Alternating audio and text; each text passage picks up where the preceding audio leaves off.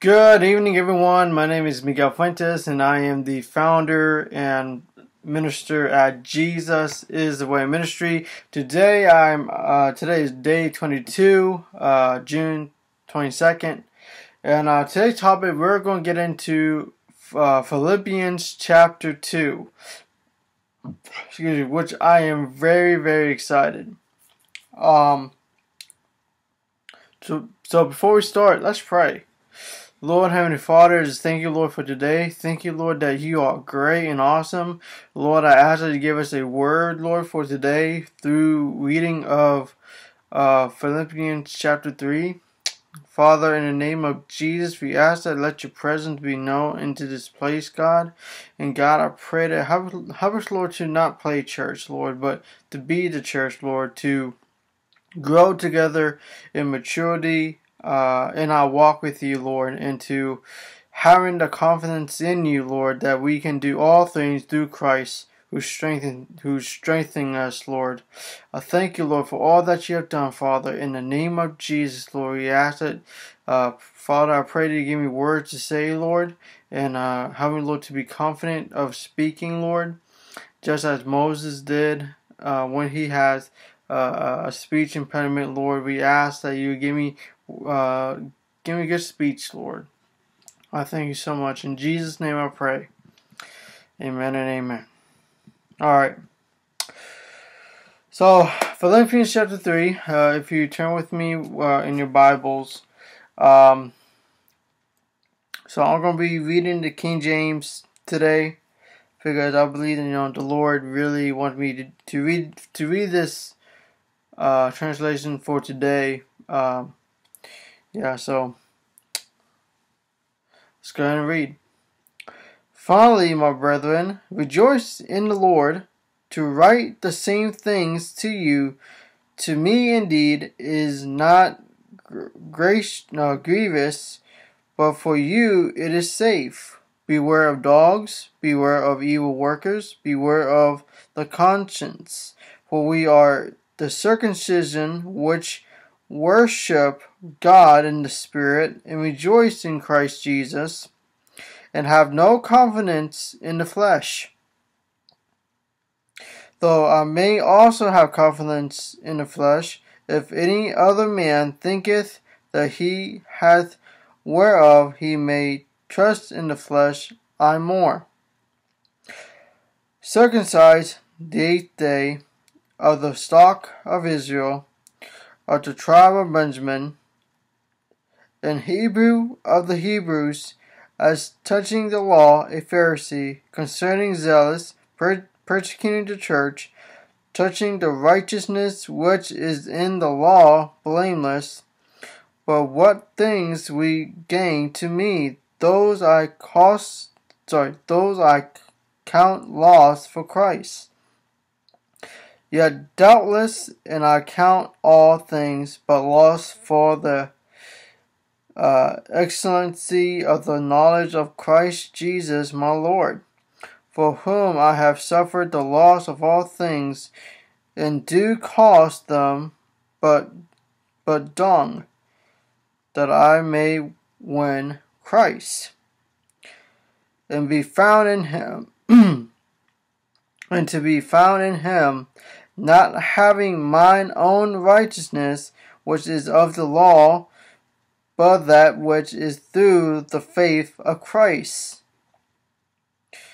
the righteousness which is of God by faith, that I may know him in the power of his resurrection, and the fellowship of his suffering, being made conformable unto his death, if by any means I may attend unto the resurrection of the dead.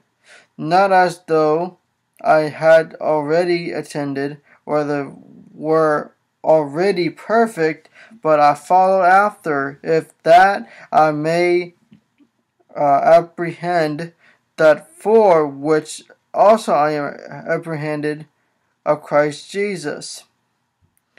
Brethren, I count not myself to have apprehended, but this one thing I do, forgetting those things which are behind, and reaching forth unto those things which are before. I press towards the mark for the prize of high calling of God in Christ Jesus. Let us therefore, as many as be perfect, but less minded, and if in anything ye be otherwise minded, God shall reveal even this unto you. Nevertheless, whereto we have already attended, let us walk by the same rules, let us mind the same things. Brethren, be followers together of me, and mark them which walk so as ye have us for ensample. For many walk, of whom I have told you often, and now tell you, even weeping, that they are the enemies of the cross of Christ, whose end is destruction, whose God is their belly, and those glory is in their shame, whose mind earthly things. For our conversation is in heaven, whom whither also we look for the Savior, the Lord Jesus Christ, who shall change our veiled bodies, that it may be fashioned like unto his glorious body, according to the working whereby he is able even to subdue all things unto himself. In the modern translation, in verse 20, it says, but our citizenship is in heaven, from where also we aware for our Savior, the Lord Jesus Christ. So, if you don't know old English, old King James English, that what conversion means, citizenship. But anyway, now we see Paul describing himself before he was saved. He was circumcised on the 8th day. He was the part of the tribe of Benjamin. He was the Hebrew amongst all the Hebrews. He knows the law. He studied the law. He's a Pharisee, zealous, persecuting the church, touching righteousness through the law. But understand, what is true righteousness according to Paul? Paul says that it is through Christ that we are clothed in his righteousness. It is through Christ is that we get our righteousness from. Yes, we read the Bible, we pray and seek the Lord. Those are part of it. But we have to pray that the Lord will clothe us in his righteousness rather than our own righteousness.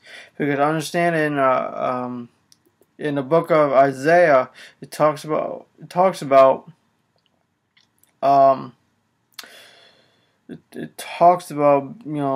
our own righteousness is filthy rags before the Lord. And so what that means is, although we do good things, although we do something good in our lives, but that's not what God is looking for. God is looking for not only being covered by the blood, but even in James talks about faith without works is dead. Okay, you gotta have both the faith and the work in order to activate that faith. If you know what I mean. So what is true righteousness? It's through Christ. Through Christ and in Christ. Okay? And we see that in verse, where is it at? I know I just read it. Number 9, verse 9. And be found in him, not having my own righteousness, which is from the law, but that which is through faith in Christ, the righteousness which is of God on the basis of faith. To know him in the power of his resurrection, and the fellowship of his suffering, being conformed to his death. Okay? That really made it a lot of clarity through the faith. Count the costs. We heard, in the Gospels that it's going to cost us to follow Christ. Even Paul says it in verse 8. I'll read it in the modern English version. Yes, considerably I count everything as loss for the excellence of the knowledge of Christ Jesus my Lord, for whom I have forfeited the loss of all things, and counted them as rubbish, that I may gain Christ. See that there? So in order for us to really get to know the Lord, we got to get rid of the stuff. We got to get rid of, really get rid of, family and all these things. Because, Jesus says, if you want to come follow me, you got to forsake mother, father, wife, children, land, house, business, or if you have a job, jobs, for my name's sake. And everybody thinks that it's going to be hard. Understand, there's missionaries who go beyond doing that. They may live in a trailer. They take one of those portable trailers, and they go cross country preaching the gospel, which I'm for that. I'm willing to support these missionaries who is not only forsaking the house part, but they have a vehicle, they have a trailer to live in, to the point where they are able to preach the gospel either through through parking lot of Walmart, or and also God provided. God truly provided the finance to do this missionary work. And we ought to count the cost of being his disciples.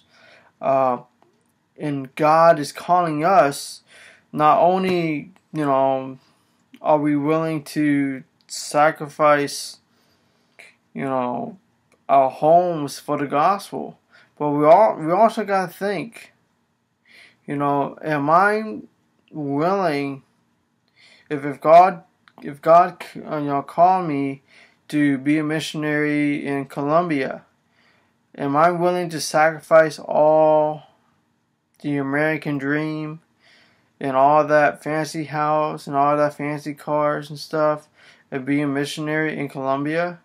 Think about it. We ought to have a heart, to do the kingdom of God work, in this end times. We ought to. Number 3, get to know God. Oftentimes I said, get into your get into the Bible.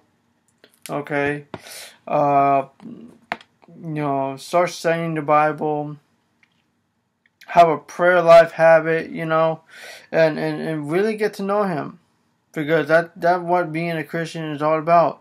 Not only that you are getting to know the King before you do the kingdom of God work. We got to know the King before we do anything for His kingdom. Because the kingdom of God is not on this earth, but in heaven. But yet we bring heaven on earth as it is in heaven. Hallelujah. And we are a citizens of heaven. We are citizens of the kingdom of God. And so we ought to be having kingdom thoughts, kingdom living, God is calling us to live, like we're we're invading heaven, like we're invading heaven on earth, basically.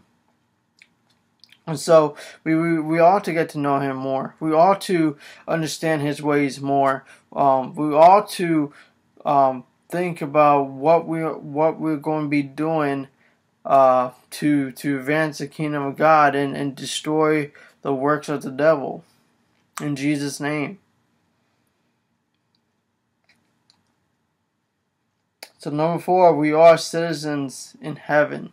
Once you accepted Jesus Christ as your personal Lord and Savior, and that your name is on the book of life, you, my friends, are part of the citizenship of the kingdom of God. Basically, praise God, man. I tell you,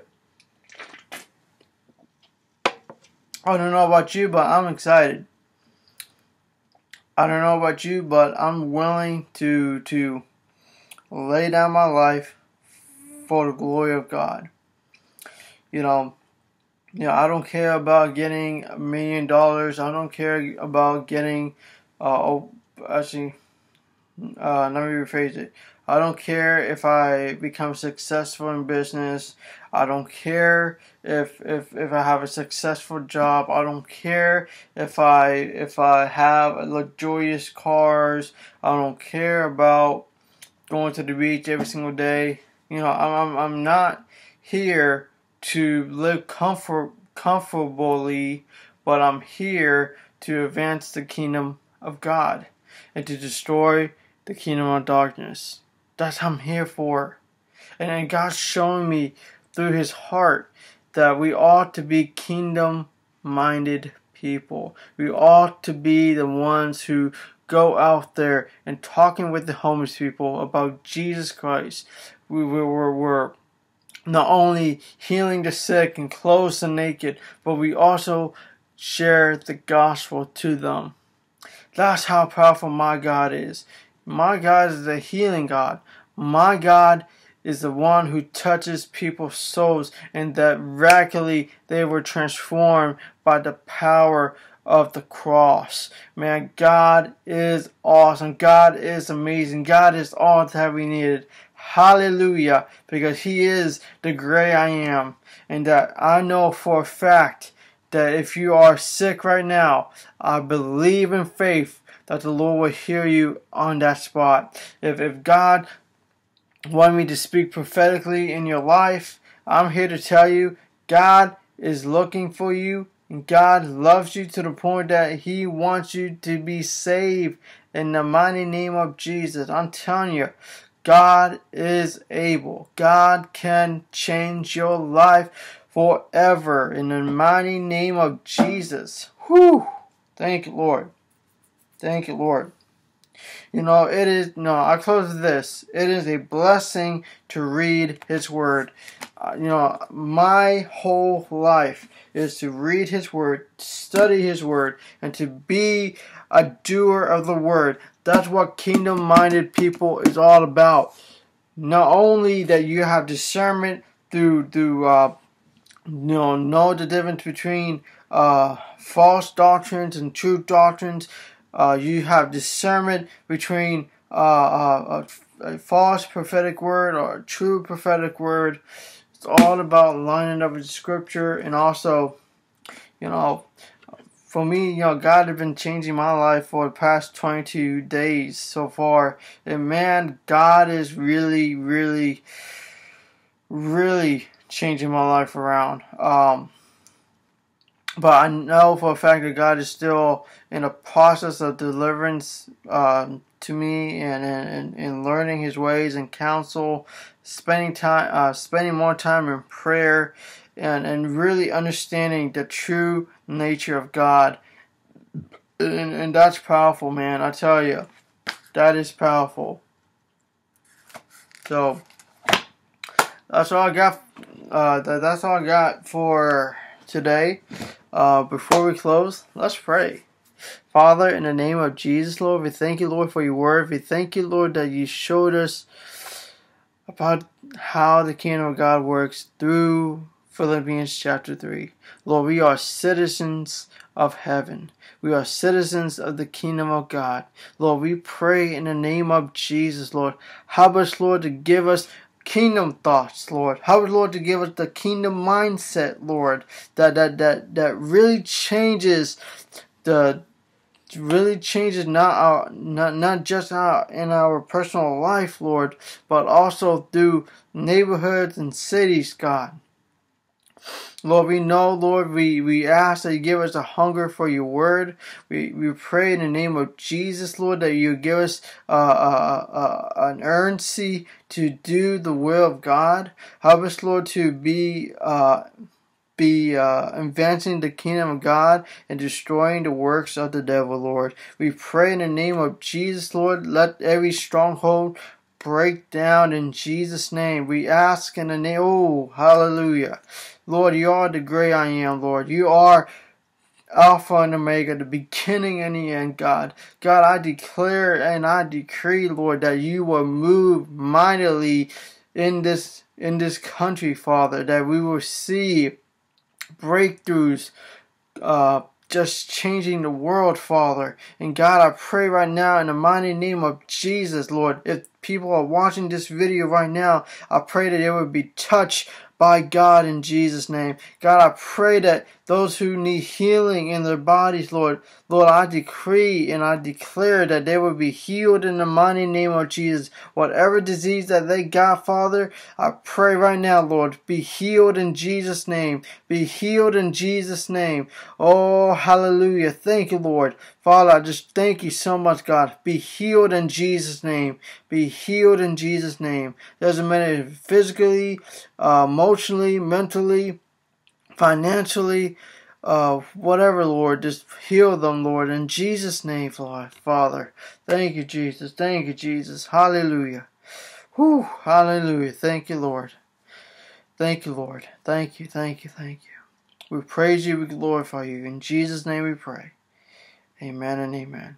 I hope you guys have a great evening. I'll be preaching a sermon tomorrow afternoonish, and I'll be also doing again a live, well, not really a live stream, but like a prayer type of video, doing some teachings and then pray. So yeah, so I hope you guys have a great evening. I'll see you guys tomorrow. May God bless you. I'll see you guys again next time.